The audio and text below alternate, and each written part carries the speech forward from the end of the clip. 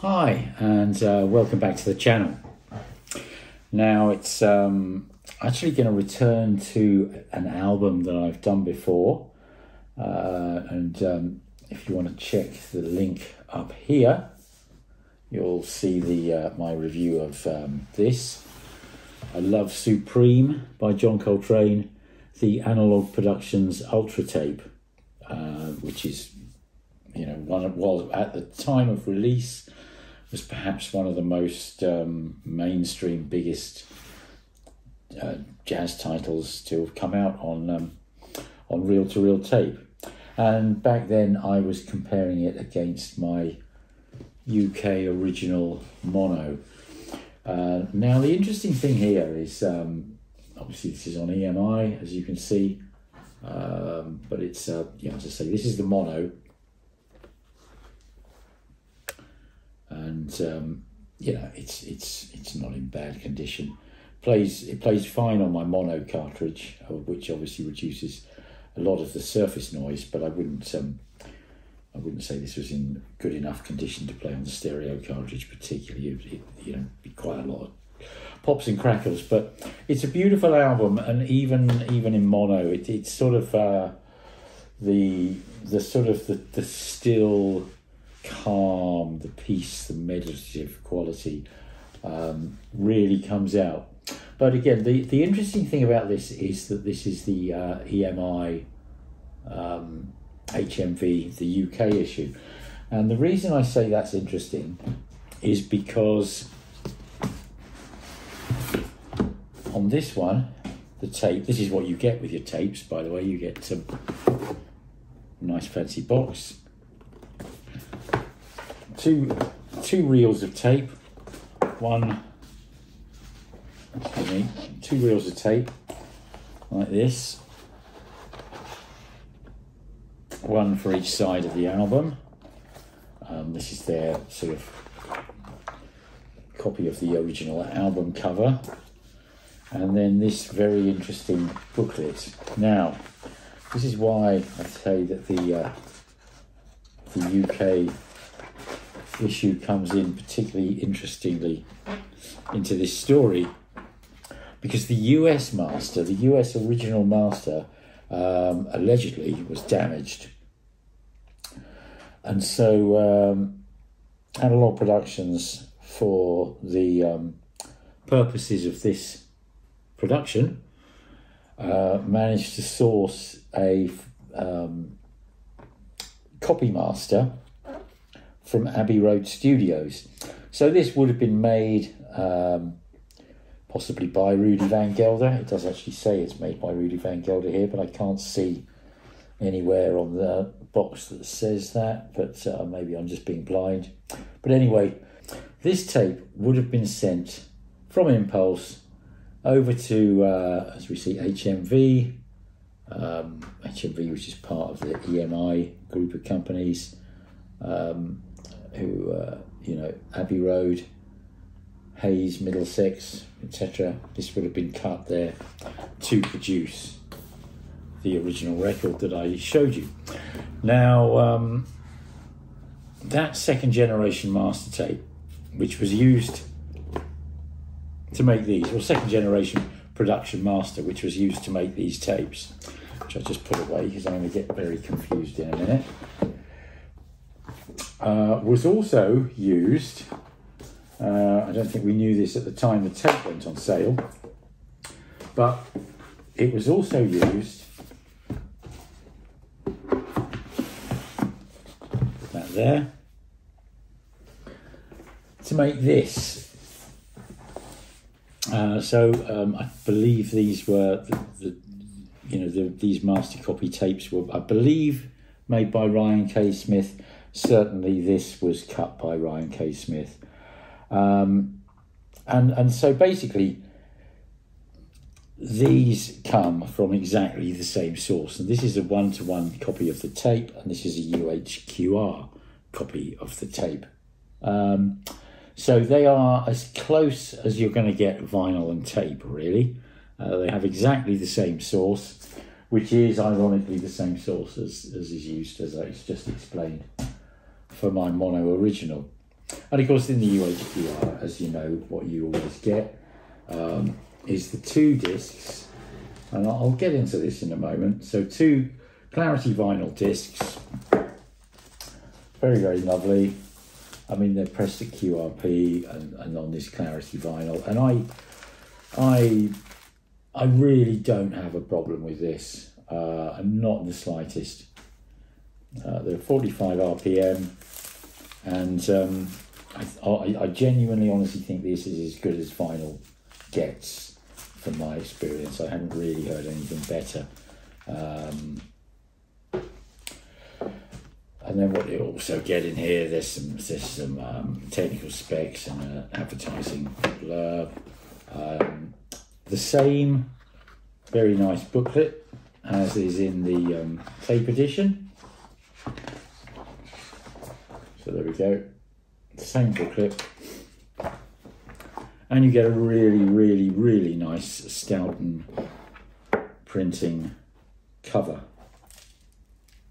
And that is nice, frankly. That really is nice.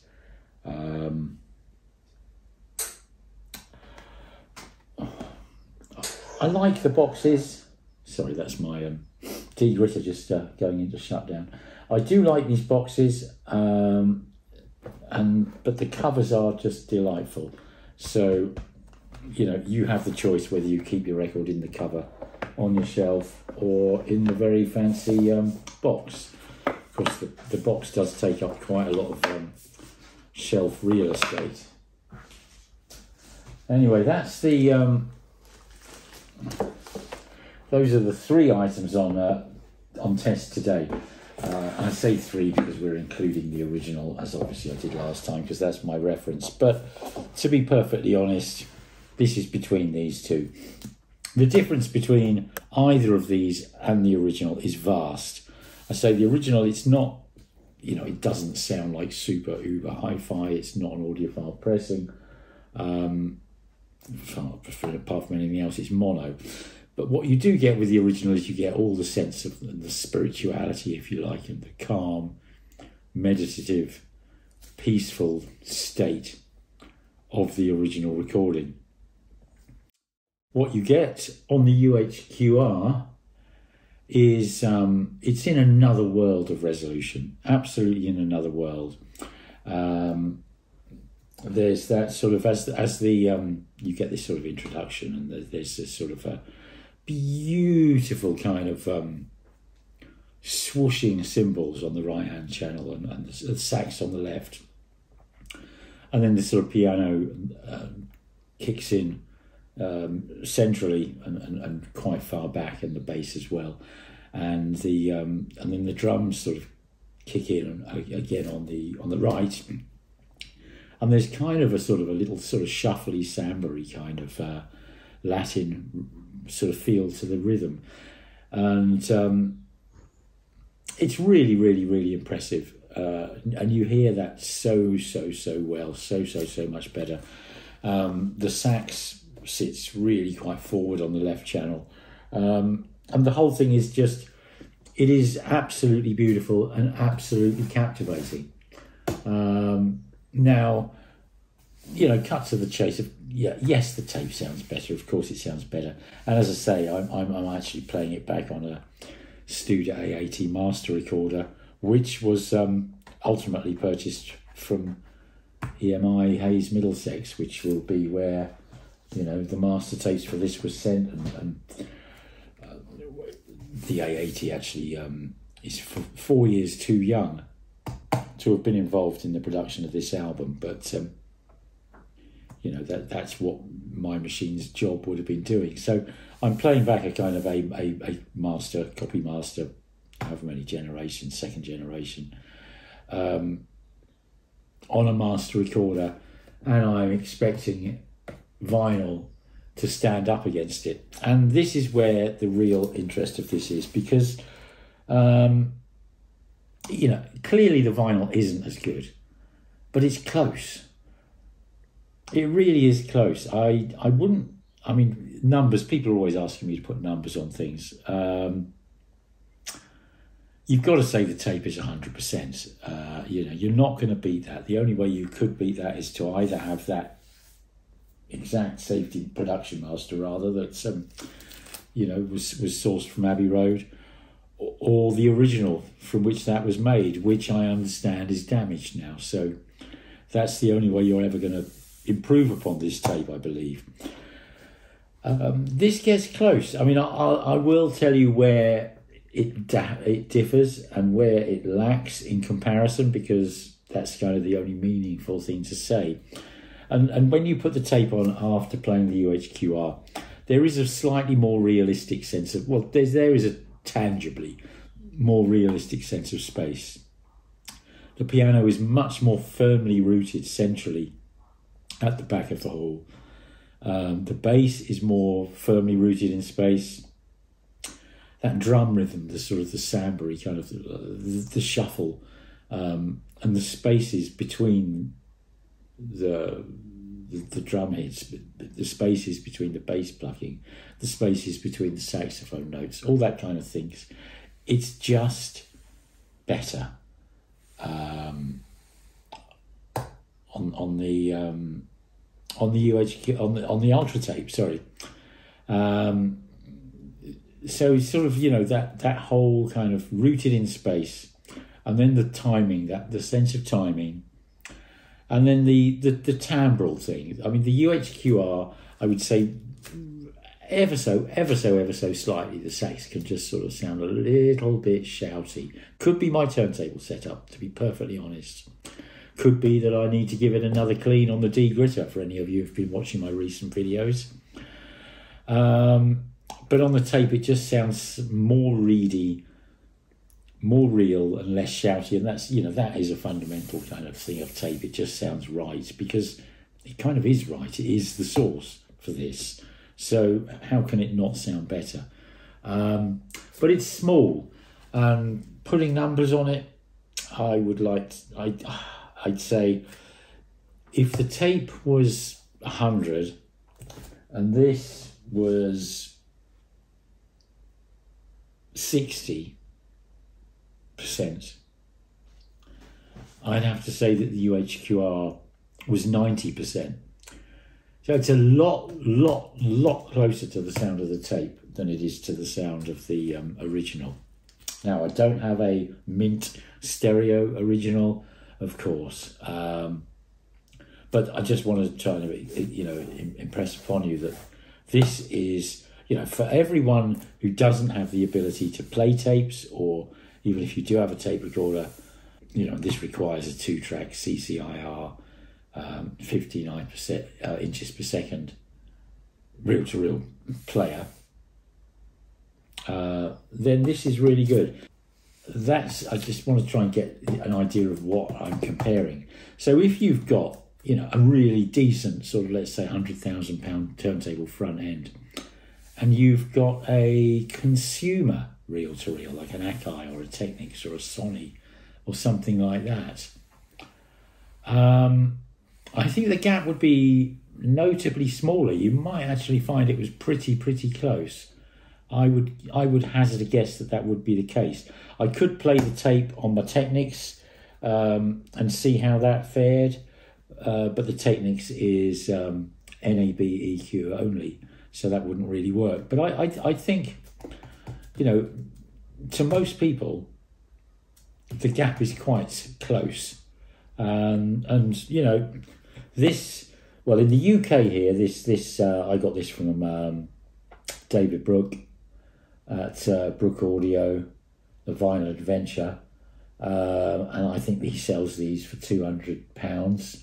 The tape is $600 direct from Acoustic Sounds, but by the time you've paid VAT, shipping, duty, I reckon it's more like £750, £800. So,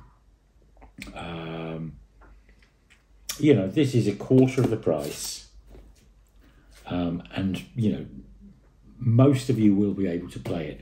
This is 4 times the price, and most of you won't be able to play it. Is this better? Yes. Very obviously, very clearly, but not by a large amount. And you know, therefore, I would say this is It's a beautiful thing and worth every penny. Really worth every penny.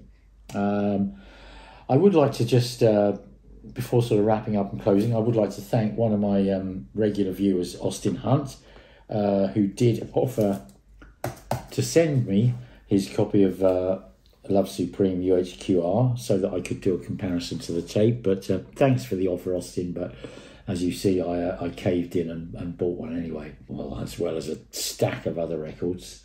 All this has rather gone on hold while I've been listening to Muse mostly for the last few weeks, as you'll all know. Anyway, just to wrap up, the Love Supreme UHQR, yeah, it is absolutely stunning. You know, it's not as good as the Ultra Tape, of course not, but it is absolutely stunning. And, you know, just, I'm sure all of you will have also seen the most recent announcement is the White Stripes Elephant. Again, an album I've done a previous review on, which you can see if you go up here. But, yeah, that's my favourite White Stripes album. You know, I never saw the White Stripes live. I've seen Jack White twice. Absolutely loved Elephant, and I couldn't resist. So I've got both the UHQR and the Ultra Tape of that coming, and yeah, I can't resist. Absolutely can't resist. So you know, I hope you found that useful and interesting, and if you are interested in John Coltrane, the Love Supreme, or, you know, even if you don't particularly know it, I mean, I do have a listen on Spotify or something. It's such a kind of meditative, kind of purifying, peaceful, intimate, beautiful piece of music. And you know, some of the sides are only 7 minutes long, which is, you know, I do wonder whether they could have done this at 45 RPM and still fitted it on one LP. Maybe they could have done, but some sacrifice to quality, I don't know. It's this whole 45 RPM double LP thing is something I kind of struggle with. I fully appreciate the sound quality benefits of it, but seeing the latest Atlantic 75 issues, I'm going to buy some of them. I'll probably buy quite a lot of them, to be perfectly honest. In Excess Kick really intrigues me, because what a phenomenal album of its era. And then, as many of you will know, Genesis, yes, Crosby, Stills and Nash, you know, David Crosby on his own, obviously. Many of these absolute, you know, core to my favourites, bands and artists. But I don't want to be changing Foxtrot halfway. Sorry, I don't want to be changing Supper's Ready halfway through the track. I don't want to be changing Close to the Edge halfway through the track. I don't want to be listening to A Lamb Lies Down on Broadway over 8 sides. I wish that they were doing, you know, Clarity vinyl, QRP pressed, Bernie or Kevin or Ryan mastered and cut 33 RPM versions of these. I would buy probably 50 of them. As it is, I might get 10 or so. Again, out of interest, and it's even if I prefer the sound of the 45 RPM ones, I'll probably play my 33 RPM originals, you know, when I want to listen to the music, because to me an LP side is it's a kind of it's a piece of artwork. You know, it's a format of a piece of art, and I don't like cutting them in half. Anyway, I've waffled on enough. Thanks for bearing with me. Thanks for listening to the end, if you're still here. And I'll see you all again soon. Thank you. Bye-bye. Bye.